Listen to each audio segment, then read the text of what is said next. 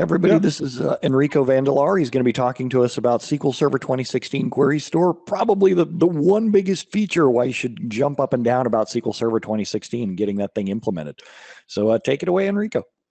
perfect. Thank you. I can probably just open my PowerPoint, I think. I'm taking a guess here. Oh, yeah. Oh, yeah.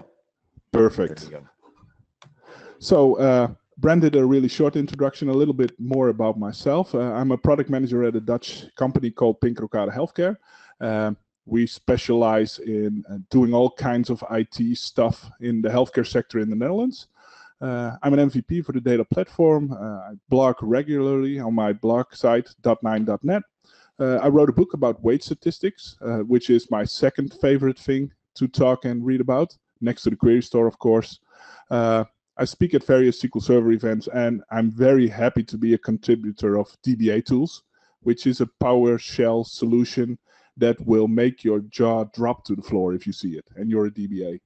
The picture on the right is a little bit of an older picture. The parent isn't here today, so he wasn't allowed to come into this session today. And this is what we are going to talk about in this session. We are going to see what this query store is. I'm going to show you what it is, talk a little bit about it, what it does, why it's there.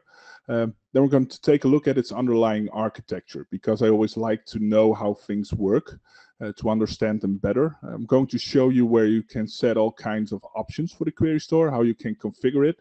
We'll briefly talk about some of the things, the options, what disadvantages they have. But we'll get into those a little bit more later. I've added an extra short chapter about understanding query performance metrics, because even though the thing is called the query store, there are some things you need to understand when you look at the performance metrics the query store captures, so you don't draw the wrong conclusions when looking at all those metrics. Then we're going to get our hands a little bit dirty and look inside the query store how we can get that data out, how the query store stores its information, its query runtime performance metrics, how we can view it through the dynamic management views or the built-in reports. And then we're going to look at the second magic trick of the query store, which is plan forcing. Using the query store, we can force execution plans. And whether that is a good thing or a bad thing, we'll go into a little bit more detail later on. And of course, everything has its price. Even though it's in standard and every edition of SQL Server, there are some performance considerations when enabling the query store. So what is this query store? Well, unlike you may think, it isn't a physical store to buy queries, but like we hinted already, the query store is basically SQL Server's flight recorder. That's basically the way Microsoft marketing is promoting it. The query store captures the performance of queries executed against a specific database. So it can record all kinds of information about that, like the duration of the query, how many rows it's processed, all those kinds of things. So sadly, it isn't a place where you can buy queries, even though that would be a pretty decent business idea. It is a place where you can look at the performance of your queries. So it was introduced in 2016. And like I said, what it basically does, it captures and stores query information on a per database level. This means you will have to enable it on every database you want to use it on, and it will store it on disk.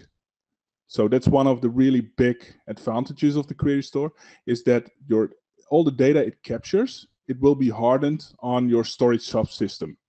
This means that if you have a failover or all those things that would clear your cache in the past, because without the query store you had to go to the plan cache to get all kinds of query performance information, it will still be there. So even after failovers, you can still look, okay, what happened before the failover? Why was the performance of this query worse? And why did we do the failover? Without losing the information. The query store allows you to quickly and relatively easily analyze your query performance using built-in reports and DMVs. So they build in a few reports, which they add new ones all the time with new releases of Management Studio. And they added a lot of DMVs you can use to just get that information out. Like I said, it retains query history for as long as you want. So if you want to store all kinds of performance runtime metrics for 2 years or 3 years, that's perfectly fine. You can do that if you want to. You just need enough disk space to store all that information. Another really big plus is that it's integrated directly in the SQL Server engine. So this means when SQL Server executes a query, it will grab all that information from the query and store it directly without having to run a thread in the background, for instance, that has to capture the information after query processing. So that makes it a bit, it doesn't take as much performance as just grabbing everything from the plan cache every time or after a query is executed. So that's really great. Like we said in the introduction, what Brent mentioned is that it's available on every SQL Server edition. So this is not enterprise only. This is available on standard. This is available on every edition you can think. And a little funny bit about the query store is that it originally it was built for Azure DB. So if you're in Azure and you're looking at your performance, that's basically your query performance. That's basically the query store. It was introduced in 2016, but if you look at certain times of wait statistics, you can basically see that they were building it in SQL Server 2014 already. There are certain wait types that start with query data store, which was the name for the query store in the past and still is in certain wait types. So they have been building this for quite some time now. So personally, I think, like I said, this one is in the top 10 of my best features in SQL Server. And why do I think this is one of the best features? Because this is going to save you a lot of time. And if things are going to save you time, they will save you money. And there are many cases, and maybe a lot of you are familiar with certain queries you need to run to query the plan cache. They can take a lot of time because you have to use the plan hash keys, for instance. You have to do a cross apply to get the query text. You have to do all kinds of complex querying. But basically what the query store allows you to do is just instantly look at that information, and usually in a very graphical manner. So when I have a performance issue with a certain query, I have to go and visit developers. And developers are really nice guys, unless you try to convince them they wrote a bad query. So I take a lot of time in preparing why this query is running bad. So I have to make screenshot of the query performance, how it's running with multiple rows or with a couple of rows. And I have to do that, and I have to copy it in Excel, for instance, and I have to make a nice graph of it so they can visually understand what's going on. And with the query store, there's just one report you can open, and you can give them that information directly. As a matter of fact, for our developers, when they have an issue with a query, I basically ask them, have you looked in the query store already? Because all the information you want to know is there. You can just easily go there. You don't need me to find all that information. It also makes performance tuning available for everyone. And there is a little star behind everyone, because even though the query store makes seeing things a lot easier, especially the plan forcing part is not for everyone. You really need to understand what you are doing when you're forcing an execution plan. We are going to talk about a little bit about this later, but forcing an execution plan isn't necessarily a solution for a performance issue. So even though it's a bit easier, you're not confronted with very long, complex queries and having to understand where all the information comes from. You still have to think a little bit about yourself. So a quick look at the query store architecture.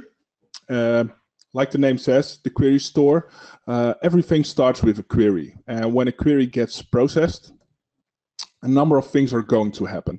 When it's being executed, the query store is going to grab 3 pieces of information from that query. It's going to grab the query plan, it's going to grab the query text, and it's going to get the query runtime statistics. And the query plan is basically the estimated execution plan. This is very important to keep in mind. Every plan I'll show you through the query store is the estimated plan. It's not the actual execution plan, but always the estimated plan. It will extract the query text from the query. It will actually, if you have multiple queries in one batch, it will actually store every query statement separately, and it will gather the query runtime statistics for every query statement. So then some magic stuff happens, in which the query plan and the query text is going to be stored in a little place in memory. There's a bit of a buffer there where the query store is going to store that information for queries. The query runtime statistics all get their own bucket to store their information, and everything here is still in memory. Query plans and the query text, if they are new, if they are unique plans and text, or they have been executed for the first time, will directly be passed on to a process called the asynchronous writer. And the asynchronous writer is basically a collection of jobs which SQL Server has to write things to disk for. So think of it as a list where SQL Server places a bit of a work order, like, okay, please write this query plan to disk.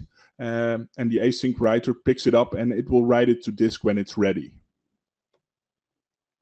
The query runtime statistics are not directly written to the asynchronous writer. They are written at a specific interval, which is depending on a setting called data flush interval. And we'll look at that setting a little bit later because it plays a huge role in the performance of the query store, of the performance impact. But it basically means that if you have a pretty high data flush interval setting and your SQL Server crashes, you will lose your query runtime statistics that haven't been written to disk yet. Your query plans and text will still be inside the query store because those are basically flushed to disk practically immediately, but your query runtime statistics follow a bit later, depending on the interval setting. The asynchronous writer will eventually write them to disk. So that's when your stuff is being hardened. The nice thing about the query store is everything we do with the DMVs and the reporting, it just gathers the information together. So it doesn't matter if the data is in memory or the data is already on disk. It will gather it and it will show you in the built-in reports or in the DMVs. So we don't have to see, okay, what's on disk already or what's in memory and write a separate query or a separate report. Everything is combined together, which is really helpful. All right, so this indicates I need to show you something. So let's do that. All right. I have a bit of a machine here, which is my virtual machine, which has some databases. This is the new management studio, so we're going to see a couple of more built-in query store reports than usual. But basically, the way the query store works, if you want to use it, is you go to the properties of a database. And as you can see, in 2016, they've added this nice little new option called Query Store, on which you can click and you can configure all kinds of things here. So basically, as soon as you want to use the query store, you can set it on read-write, and it's on. So if I press OK, the query store will start collecting information for me. Now, like I said, there are a couple of settings that influence the behavior of the query store. And the first one I said in the previous slide is the data flush interval. And the data flush interval by default is 15 minutes. And that basically means that if you have a SQL Server crash or you have a failover, that you will lose a maximum of 15 minutes of query runtime statistics. So all those performance information about query execution, you can lose 15 minutes. The statistics collection interval, it basically dictates how long data should be aggregated together. And I'll get to that in a separate section, how this works, because this really dictates the granularity of how you can analyze query performance. Some more general options like max size sets the maximum size that the query store can grow. And one thing to keep in mind is the query store resides not in a separate database. It doesn't reside in master or MSDB or whatever system database. It will be stored in the primary file of your user database. So this is something you need to keep in mind. So if this is my AdventureWorks database, I'm basically saying here that I will allow the query store to grow to 250 MB of my user database.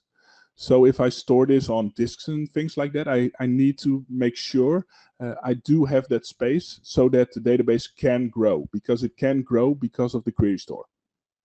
The query store capture mode allows you to set various options, what kind of queries SQL Server should capture. And basically you have none, which means it doesn't capture anything. You have all, which means it captures all queries, and you have auto or automatic, which says it will capture query based on resource consumption. And interestingly enough, even though I've set it to auto and all types of settings, it still seems to capture every type of query.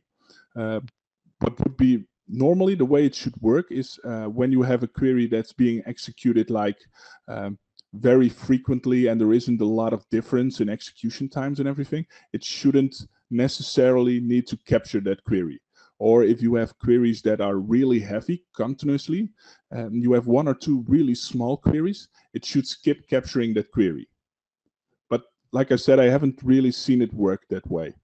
There's another option, which is size-based cleanup mode, which is pretty handy.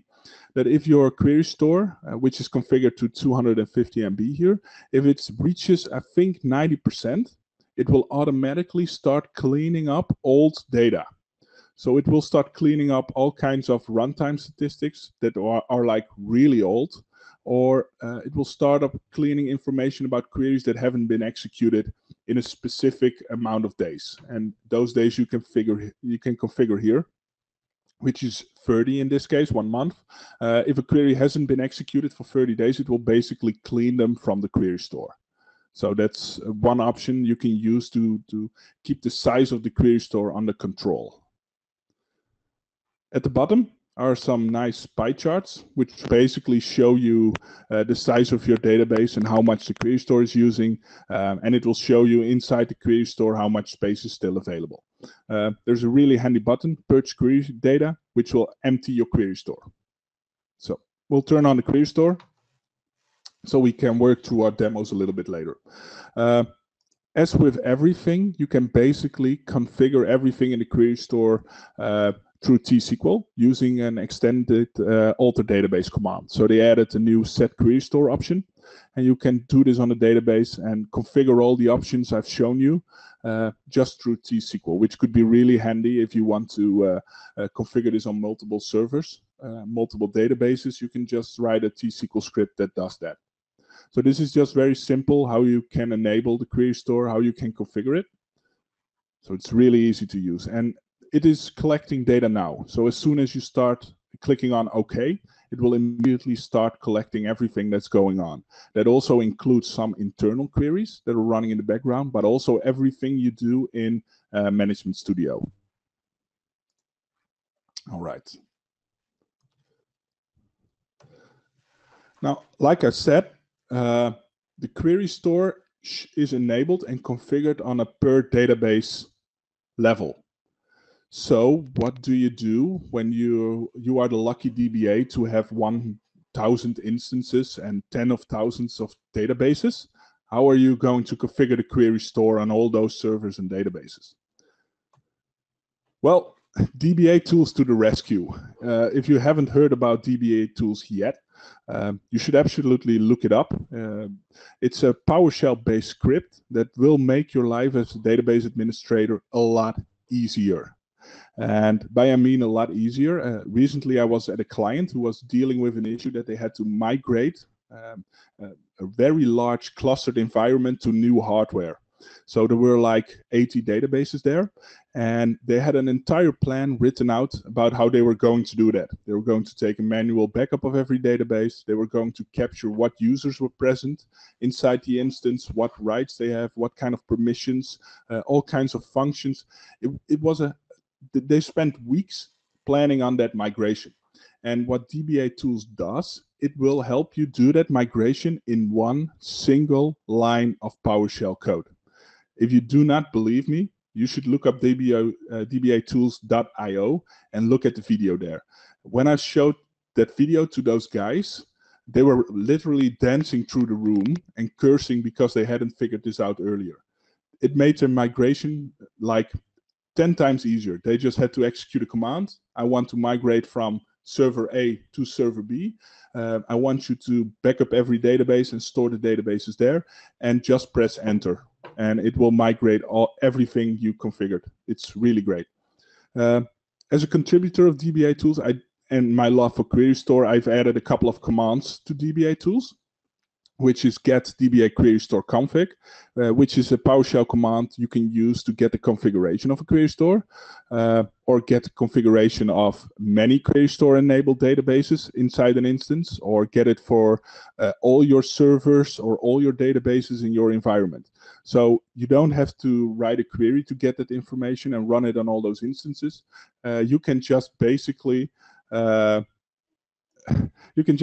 execute a command and get the information from all those servers and all those databases.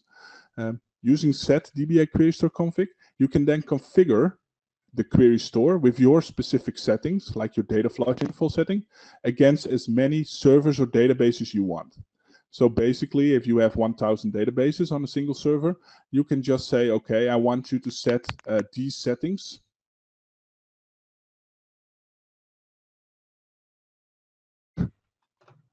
All right. Is everyone able to hear me now? Because I think my audio went off. Yeah, it only went for like 5 seconds tops. So it should be back. Yep, you're good. All right. Let's see. No, you're good. Another option that we've built into to DBA Query Store config is copy DBA Query Store config, and then you can basically say, okay, I have this one database that has a Query Store configuration that's perfect. So I configured this database optimally with all the Query Store settings I want, and I want you to push this configuration to all my other databases. So it will grab the configuration of the single database, and it will push it to all the other databases on a specific server or on multiple servers. So this is incredibly helpful if you want to configure the Query Store on all kinds of all your servers in your environment or all your databases. All right.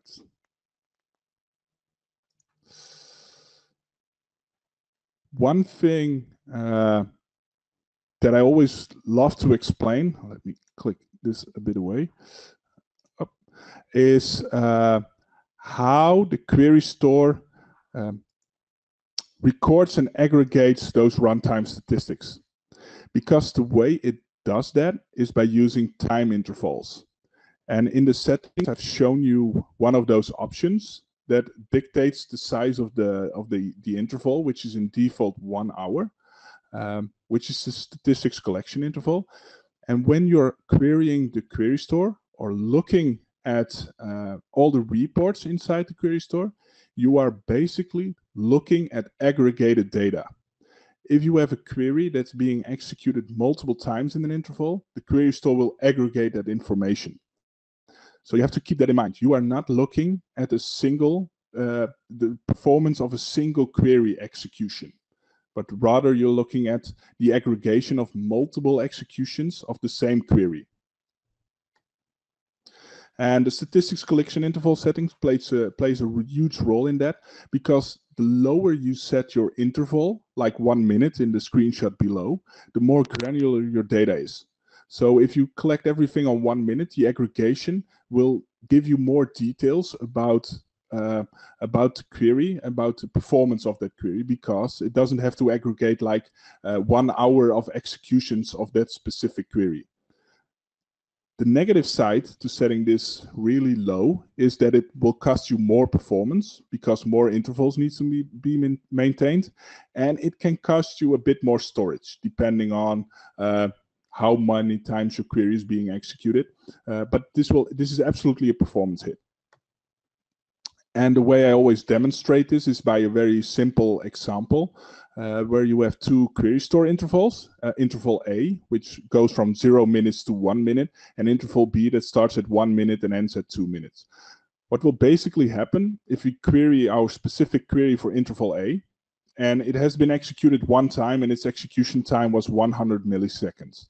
If we go to the DMVs or the reports, we will see that query A has been executed 1 time and its average duration is 100 milliseconds. In this case, we are looking at the performance of a single execution of that query. Well, frequently, when you're dealing with a lot of with specific applications, they will execute certain queries more frequently. So say we have our same query, query A, and in one interval, we execute it 2 times. And the first time it takes 100 milliseconds, and the 2 time it takes 200 milliseconds. What the query store will do if we grab the query performance information from this interval, it will show us that the execution count has been 2 because it's been executed 2 times, but it will also show you a different average duration. So you'll have to keep this in mind, that a query can be executed multiple times during an interval, and that will affect your runtime performance statistics. All right, I've got a short demo of that. Let's take a look.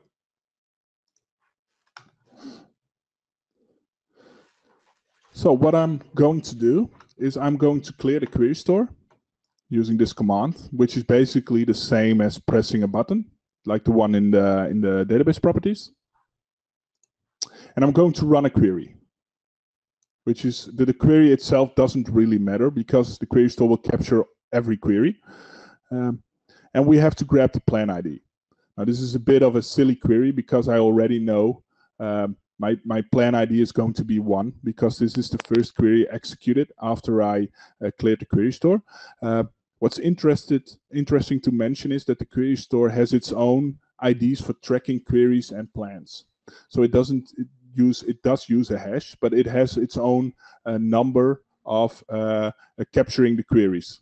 So an ID of 1 means this was the first query executed, and it will just keep on counting until what the end. All right, so I'm going to look at the runtime statistics using this DMV. We'll get into the DMVs later, but I'm basically going to look at, okay, give me all the performance information of this specific plan ID, in this case 1. And as you can see, we've executed, the last execution time was this. We've executed the query once, but noticed, for instance, certain performance indicators like the standard deviation are 0. This is pretty normal because standard deviation cannot be calculated from a single execution. But it also means that things like the last, the minimum, and the maximum are all identical because the query has only been executed once in this specific interval. If we execute the query again, and we look at the performance metrics again, you'll see it has been executed 2 times. And now the things like standard deviation have been included. A max duration has been calculated and a minimum duration, and we'll also have an average duration that's in between those two, since it's only been executed 2 times. So how can we look at those intervals? There is another DMV, this query store runtime stats interval, that shows you all the intervals you have. And as you can see, they have a pretty logical start time and an end time. So in this case, my interval is 1 hour.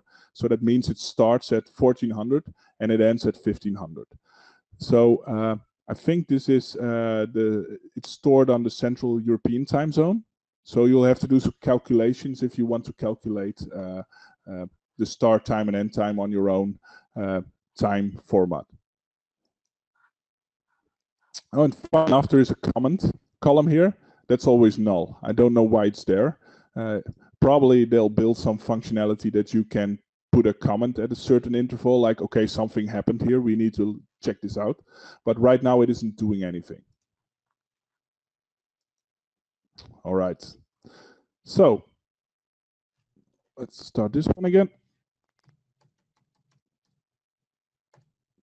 I've already shown you a couple of DMVs when we looked at how the interval works and everything. But basically, there are 2 methods available for you to analyze the data inside the query store out of the box. And those are the built-in reporting and the DMVs. The built-in reports are, in my idea, perfectly fine. I know some people have some issues with them because they aren't really perfect, but they are pretty helpful. They are easily accessible directly from Management Studio, and they give you access to all kinds of features like compare plans and force execution plans, or compare multiple plans, all things like that. If you want to access the query store information on a more programmatically way, like through running SQL scripts or T-SQL scripts, you probably use the DMVs.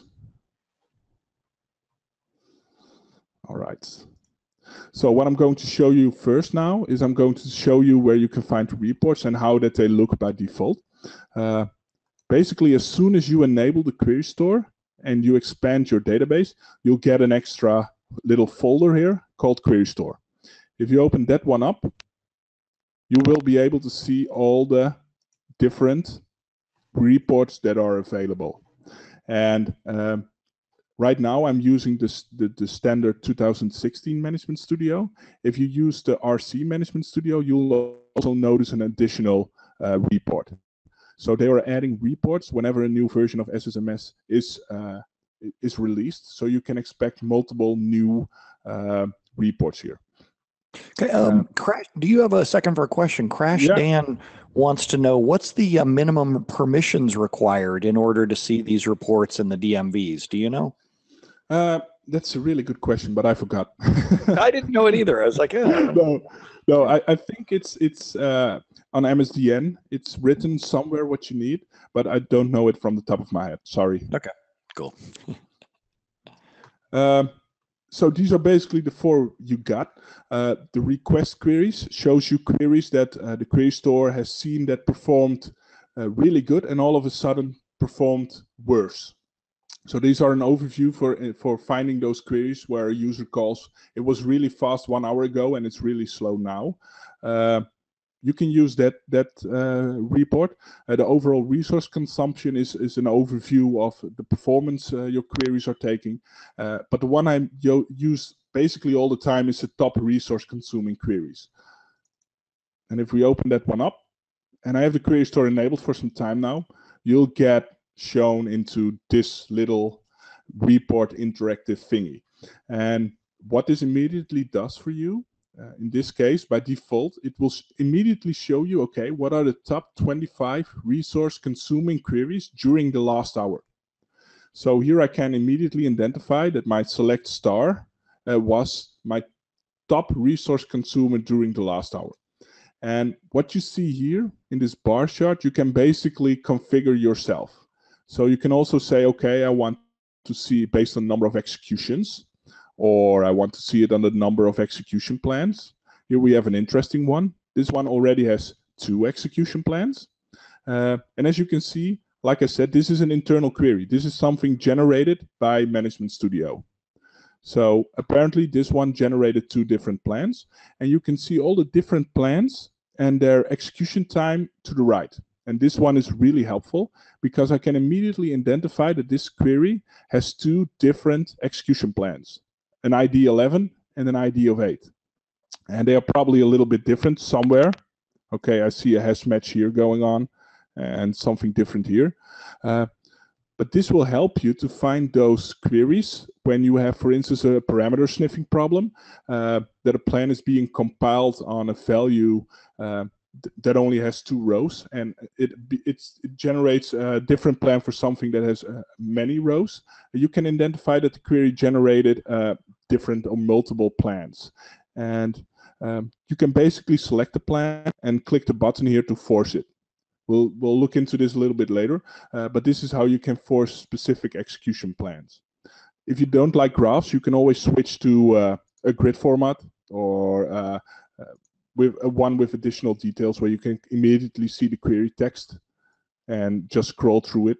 Basically get the same information like the DMVs. So I usually just leave it at this.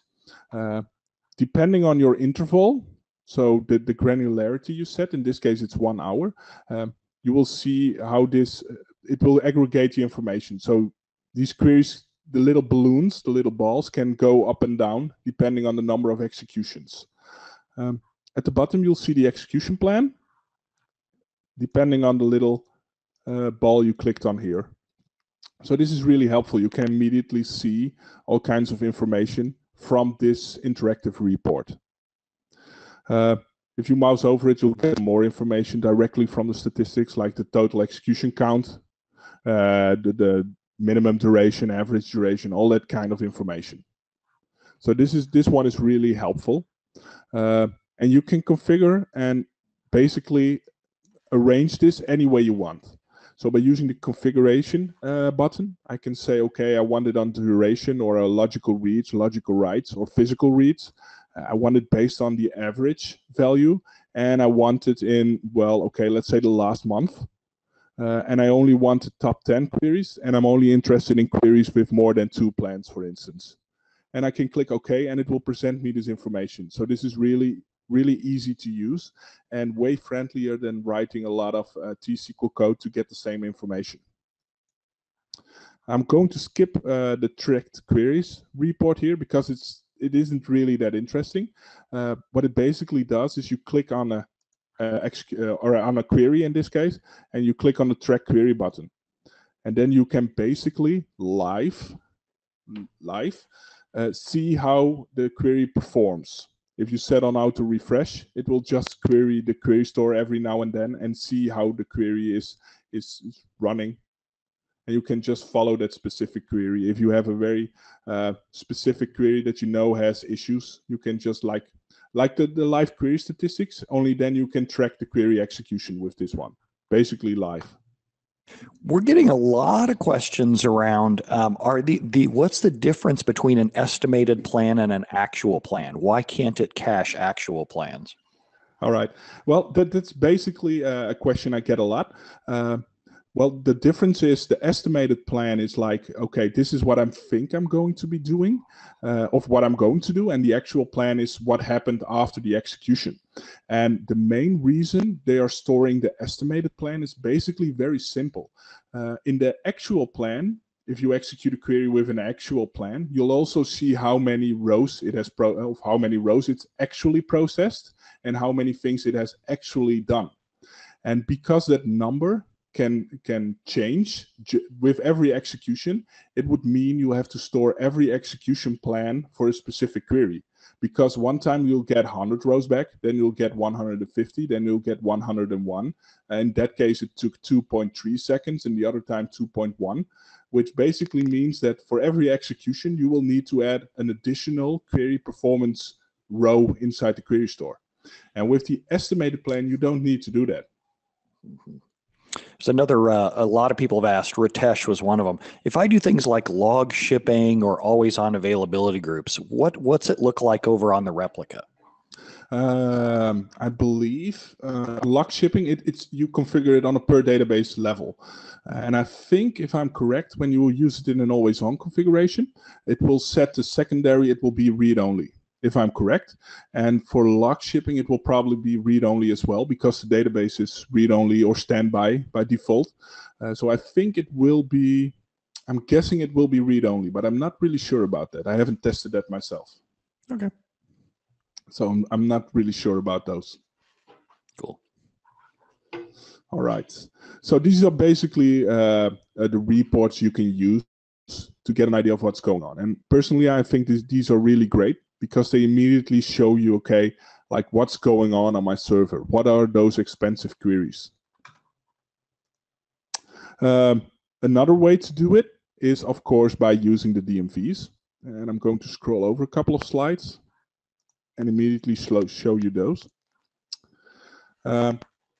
Basically, the query store adds like 5 or 6 different DMVs, which store a different amount of information.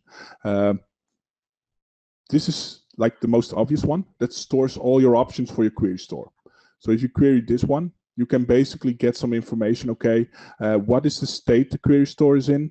What is my flush interval in seconds? What is my interval length in minutes?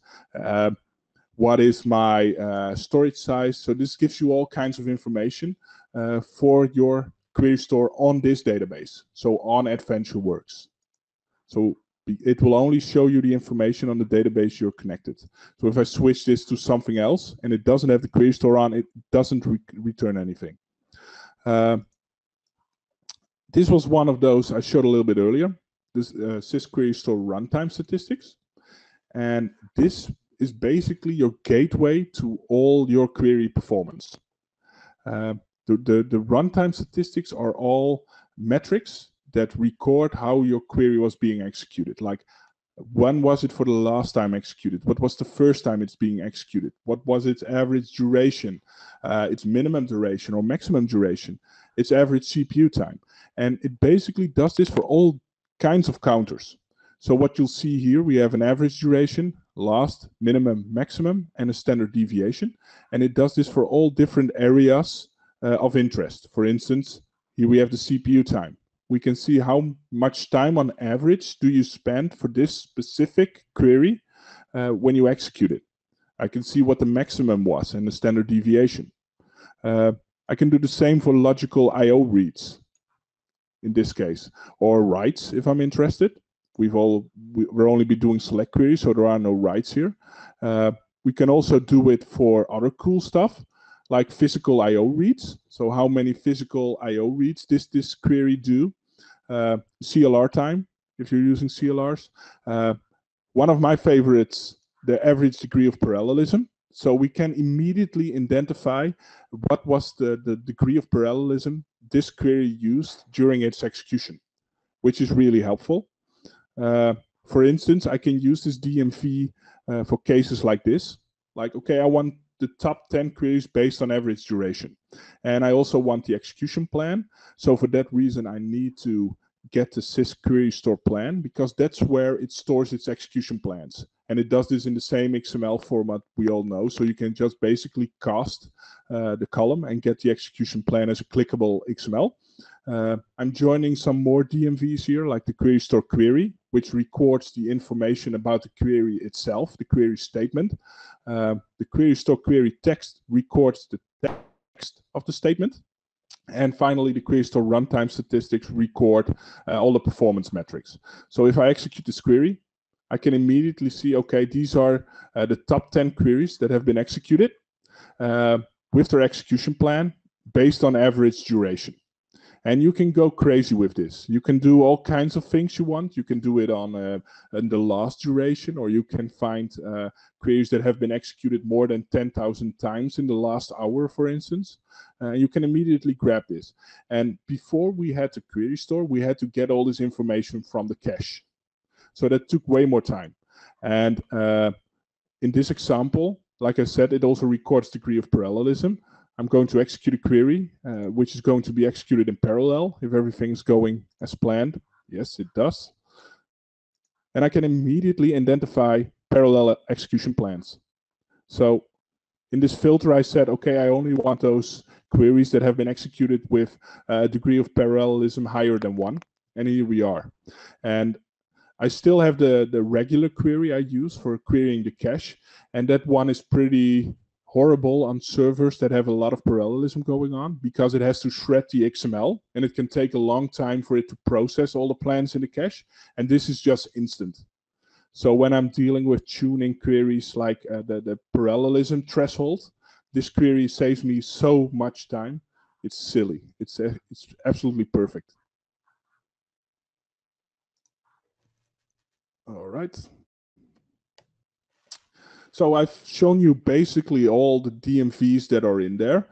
Started with the sys database query store options, which stores all our options. And basically the two most important DMVs are the query store query and the query store plan. And on one side, it stores the query in the query store query DMV, and on the other side, it stores your execution plan. And basically on practically all DMVs, you can use a certain key to join them together. Most of the time, you'll only use the query store query and the query store plan DMV together with the runtime statistics. But you can see how they are interconnected here on this little slide. Which one I haven't talked about is the sys query store context settings, which is kind of a special DMV. What it basically does, it records all kinds of set options for your query statement. For instance, is ANSI null set to 0 or 1? And it will store it in that DMV. So you can also see what kind of options were used when that query was executed. All right. So we've all gone through all kinds of ways we can use the query store as the way it was intended, like a flight recorder, how we can grab all kinds of performance information. Well, one other magic thing the query store can do is force a specific execution plan. And what I wrote here in the slides is for a request query. And what I basically mean with that is, for instance, say you have a query that generates a certain plan, and the plan is executed pretty quickly and everything is fine. And all of a sudden the query decides, or the optimizer decides, okay, I need another plan. And that plan isn't optimal for the query, so it actually is performing worse now than it did in the past. That's when we're talking about request query performance, that's what we're talking about. So that's basically the situation we're dealing with, that a new execution plan or something has been generated which performs worse than the original plan. So, and this one is really funny, because what I'm going to show you is what you had to do to force a specific execution plan without the query store. And then I'm going to show you how to do it with the query store. And I'm going to be honest here, I have only had to force a specific execution plan for 2 times in my entire career. You don't want to necessarily force execution plans. You only want to do that if you're absolutely sure. And the reason for this is, when you force a specific execution plan, SQL Server will go into stupid mode. It will not generate a new execution plan for that query anymore. It will not generate plans that are better than the one that you have forced. So if you forced a plan and you forgot about it, it will keep using that plan until the plan guide is killed or is removed. So it will always stay forcing that plan. So you have to be really careful, and you have to be really sure this is the thing you want to do. So what I'm going to do in this demo, I'm going to show you how we do it the old-fashioned way. I'm going to make sure I don't have any plan guides created, and I'm going to execute these 2 queries. And as you can see, if I can get them on one screen, that would be nice. These are identical queries. The only difference is there is a different parameter in this query. There's also a reason I'm doing this using SP Execute SQL, because this is the most reliable way I can create a plan guide that's actually going to work. Because plan guides in the past are notoriously difficult to use on queries that are created dynamically or being executed by some kind of application. Because if you create a plan guide, you have to include every character in the query. If there is a space in the query, it also has to be in your plan guide. If there's some kind of funky Unicode character in there, you will need to include it in the plan guide or it will not work. So, and this is for me the most reliable way to make it work. What I'm going to do, I'm going to clear the plan cache, because otherwise the second query would reuse the query of the execution plan of the first query, because SQL Server is lazy, and now it has to generate a new plan.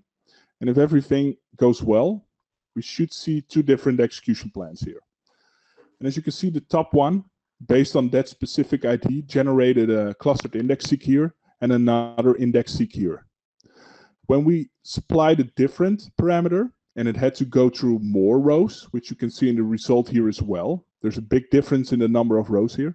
It selected an index seek, but also an index scan. Now, say for instance that I'm in a certain mood, and I'm like, okay, you know what, SQL Server, I am going to be smarter than you. I'm going to tell you, you're always going to use the first execution plan, so the top one. I don't want you to think for yourself. I know better than that. I want you to always use this plan because I know it's good. So what we had to do then is, in this case, we had to grab the execution plan from cache and the XML text. So to simulate this, I'm going to drop my cache again, and I'm going to execute my query again. This is the same query as this one, only this time I've put it on one line. And again, I'm doing that so it's easier for me to create a plan guide, because I have to include all the spaces, all the line breaks, all the tabs or anything that's in there, even comments. I have to include everything.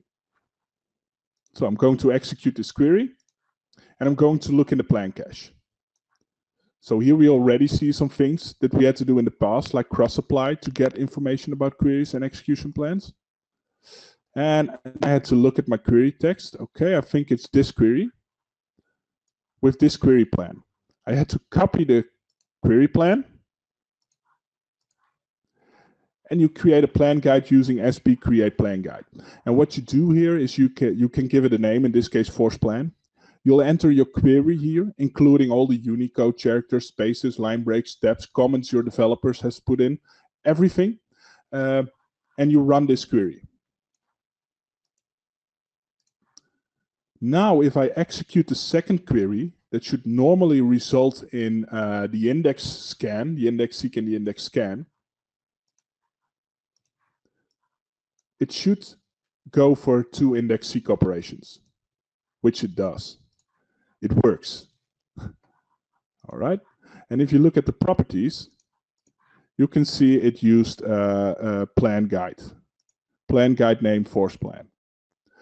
So this is a demo, and I think this made it look really easy to force this plan, but to prepare this demo for the first time actually took me 2.5 hours to make sure this execution plan was being forced, because I did some spacing here, like these spaces and things like that, and somehow it didn't want to force this execution plan. I'm going to drop them, and I'm going to show you how to do this in the query store. So in this case, I'm usually filtering on execution plans with, for instance, 2 plans. Let's see if we can find a query here. Yes, this is the one. Notice that we have our index seek plan here, and we have our index seek and another seek here. This isn't the right one. This should be the right one, yes. Notice the difference in plans. Now, without all the plan forcing we had to do in the past, in Query Store I can basically do this. Yes, and it's forced. So just by clicking that, that can save me multiple hours of work when I'm forcing a plan. Because it's this easy, it's also very, very easy to forget. So I can very easily go into these reports and see, okay, oh, look at that, there are 2 plans, this one performed way better. And I'll just force that plan. If you force a plan, like I said in the beginning with the Query Store, there are still the same rules. SQL Server will keep using this plan until the end of times. It's even worse with the Query Store, because if you forced a plan with plan guides and you rebooted your server or you had a failover, you had to create a plan guide again, the Query Store hardens this information to disk. So if for some reason you forgot to keep track of all the plans you forced, it will keep using this specific execution plan until the end of days. So be very careful with that. Be really sure you know what you're doing. We got one question.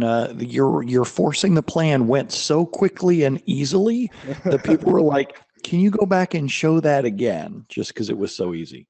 Yes, I think, of course. Of course. There is another great option, unforced plan. Oh. And then it's unforced again. So like I said, basically you click on the plan you want. And in this case, there are only 2. And you press the button force plan. It will give you some kind of warning from, okay, are you really sure you want to do this? With everything, I'll just click yes. And you'll notice this little fee check mark thing appearing.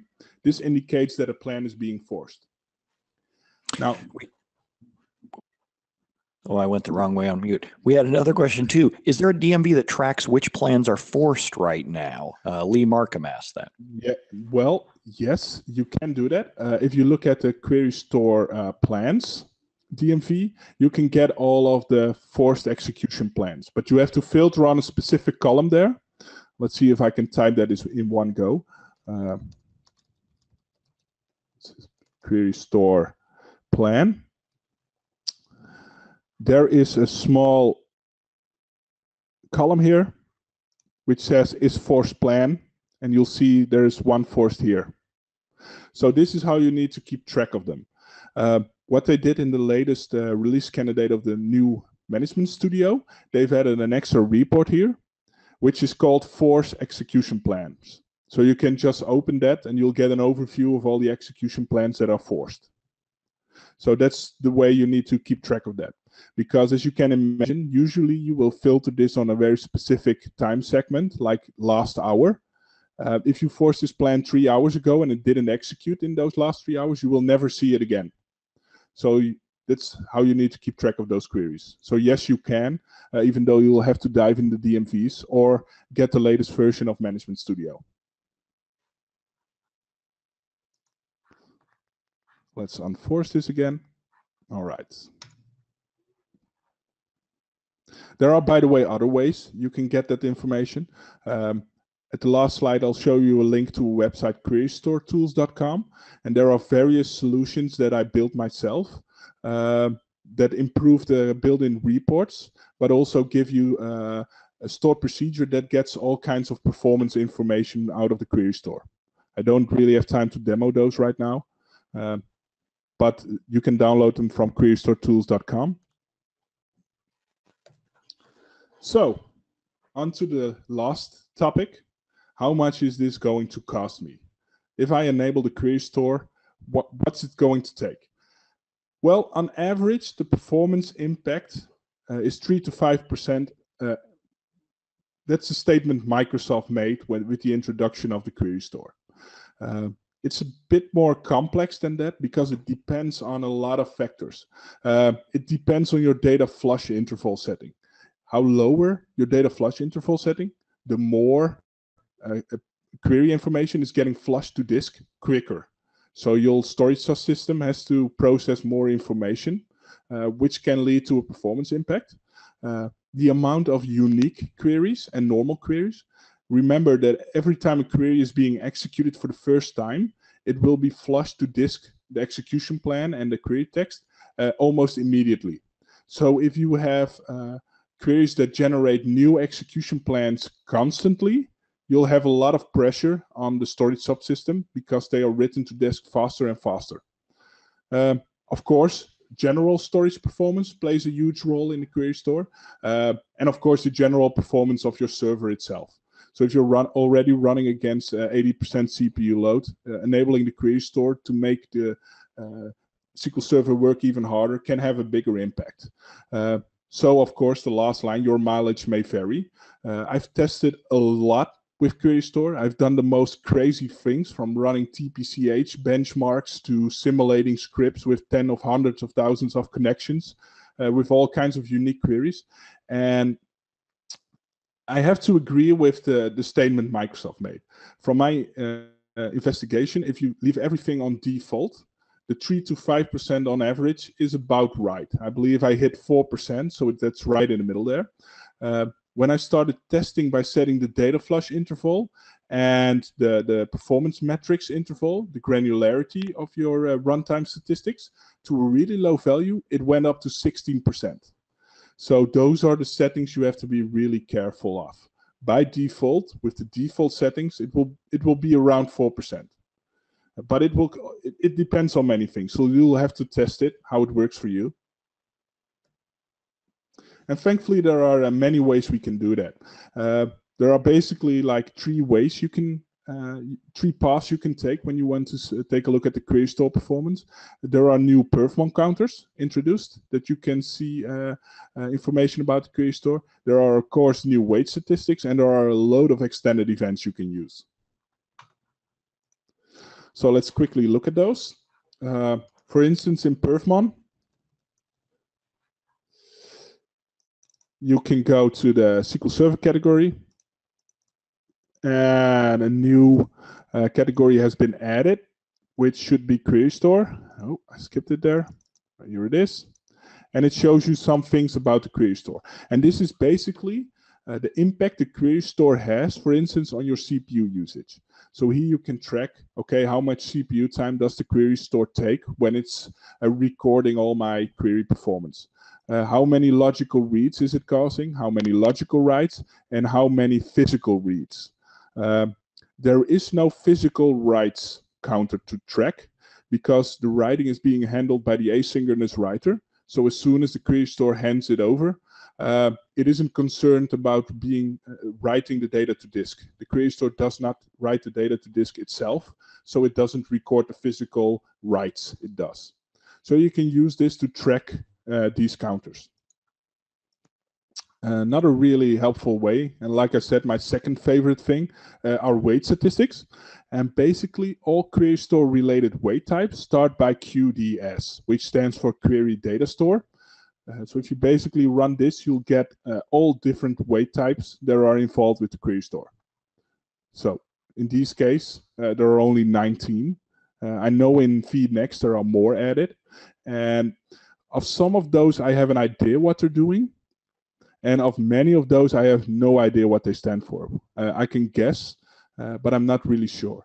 I'm guessing the asynchronous queue has something to do with handing over the information that needs to be flushed to disk by the asynchronous writer, just because of its name. The QDS persist task is also another one that's constantly running. So I'm guessing these two are probably just weights you can safely ignore. But I'm not really sure yet. I haven't done enough testing with these to be absolutely sure of how they are working. But these can be very interesting if you want to see, okay, what's going on? How is the query store working? This can be a helpful thing to look at. I'm pretty sure these two, the async queue and the persist task, are rather safe, and you can safely ignore those because they are running constantly on the background. Maybe a better way to track what's happening in query store is through extended events. And there are a load of extended events of the query store. In this case, 68, which capture all kinds of things with a very helpful description. So for instance, if you have very specific problems, like, okay, I'm not seeing new information in my query store. For instance, query store read write failed can be an interesting extended event to track, to see what's happening in the query store. Or why is my execution plan that I forced through the query store, why is it failing? Why isn't it forcing the execution plan? There can be numerous reasons why a forced plan in the query store is failing. For instance, if it depends on an index and you remove the index, it will fail the plan forcing. And this is one way to track when plan forcing is going wrong, like what's happening. And there are many, many extended events here.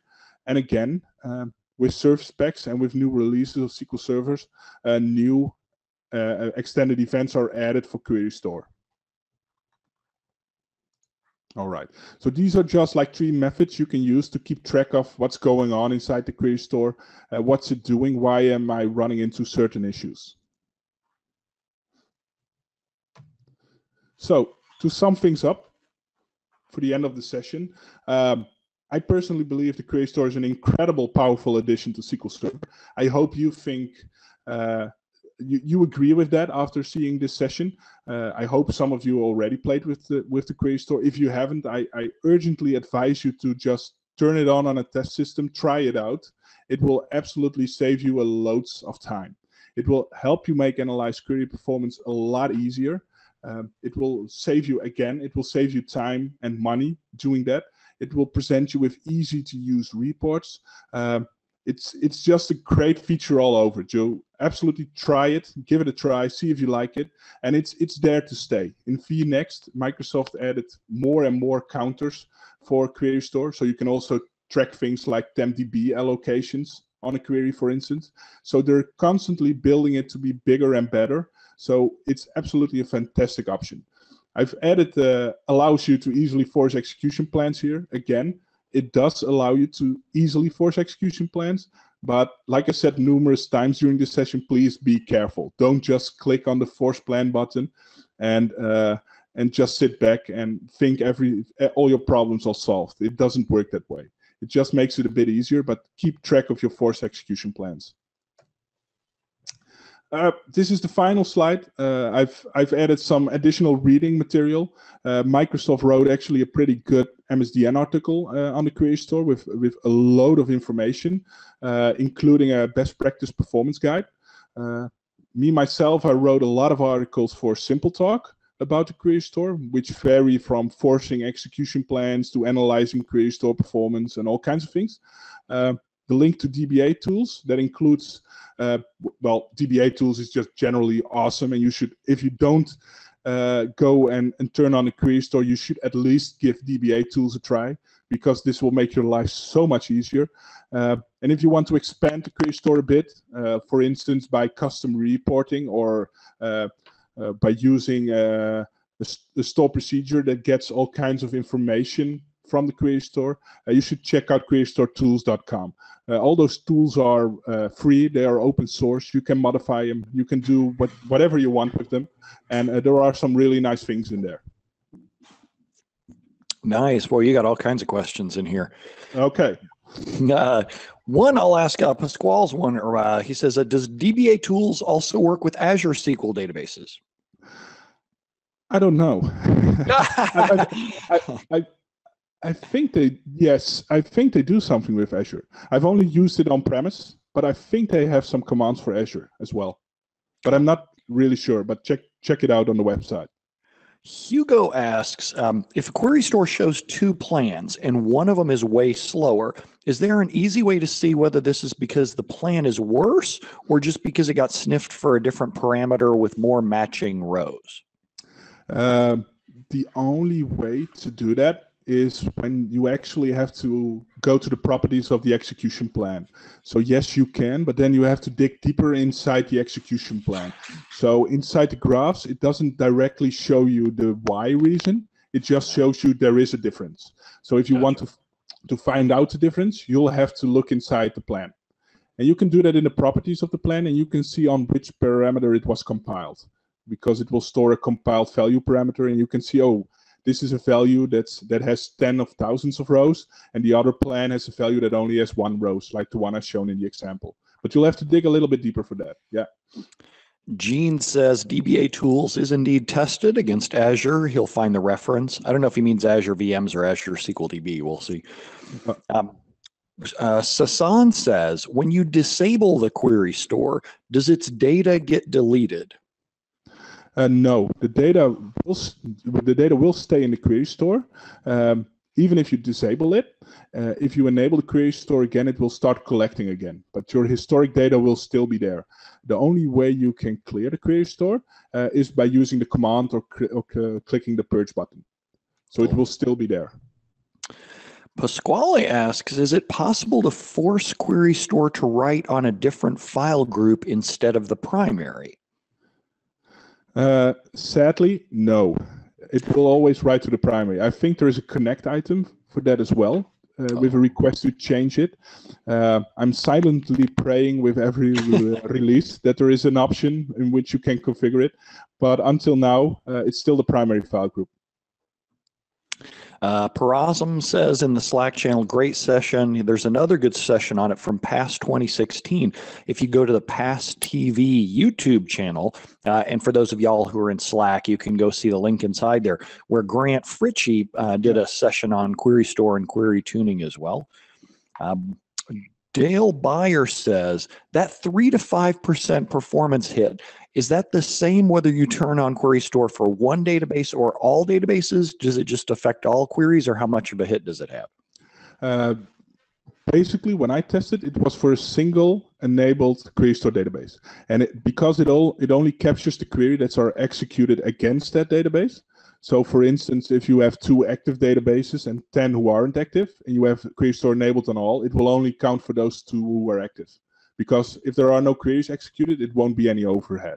So it basically depends on the volume of your queries. If you only have 1 query every minute or so, the impact won't be that big. If you have 10 of thousands or millions of queries every minute, the impact will be way bigger. Gotcha.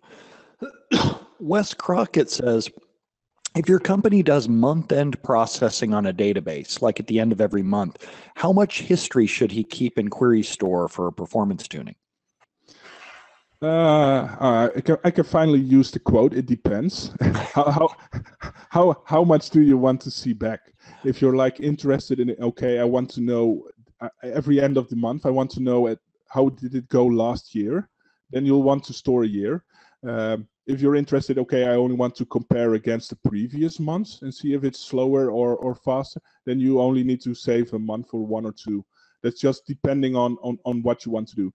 You can store it for 10 years if you want. The query store allows it. Mm-hmm. All right, cool. Well, I think that's all the questions that we have. I want to thank Enrico so much for presenting this, and thanks to everybody who voted Enrico in for today's session. Chanuz said great session, Enrico, as well. So thanks a lot, sir, and have a great week.